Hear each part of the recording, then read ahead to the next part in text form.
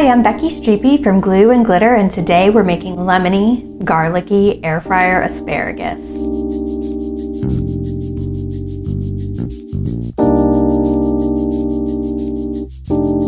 Y'all, I am obsessed with this air fryer asparagus. It has tender stems and crispy tops, and you can serve it up as a side dish, or it's also great on top of salads or other bowl meals. This recipe is super easy to make. It only takes about 10 to 15 minutes to do it. So let's cook.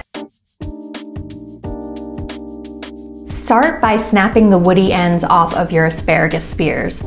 You can use a knife to trim these away, but I like to do the snapping method because that tends to be more thorough when it comes to getting the woody parts off of the spears. If you trim, sometimes you'll end up with that like tough part of the asparagus spear, and that is just not pleasant in your mouth. Transfer that asparagus to a large bowl along with a teaspoon of lemon juice and a teaspoon of olive oil, and then mix it really well so everything gets nice and coated in the oil and lemon. You can use a spoon for this, but as you can see, I'm using clean hands to do it because I just find that things get mixed more evenly that way. It's totally up to you though.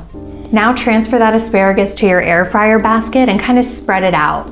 You don't need a single layer, but you do want it spread out as much as possible so that the air can circulate really well. Cook this up at 400 for 5 to 10 minutes, shaking every 2 to 3 minutes. The reason that the cooking time range is so broad and the reason that you're shaking so often is because the cooking time for asparagus can vary greatly. You can find asparagus spears that are like skinnier than a pencil, and you can also find ones that are just super big and fat. And really, depending on the thickness of your spears, your cooking time can be anywhere from 5 to 10, sometimes even a couple of extra minutes if you have those like really just super giant asparagus spears. When you're shaking the basket, you're not only moving the spears around so they cook evenly, but you're able to check for doneness because you don't want these to overcook.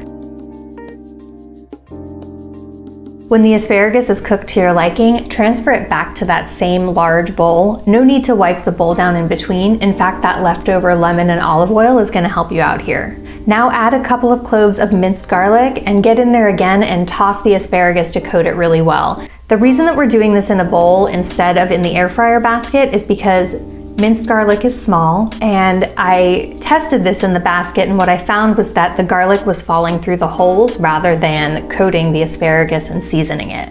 Now transfer the asparagus back to your air fryer basket and cook it at 400 for just 1 more minute to kind of cook the garlic a little bit.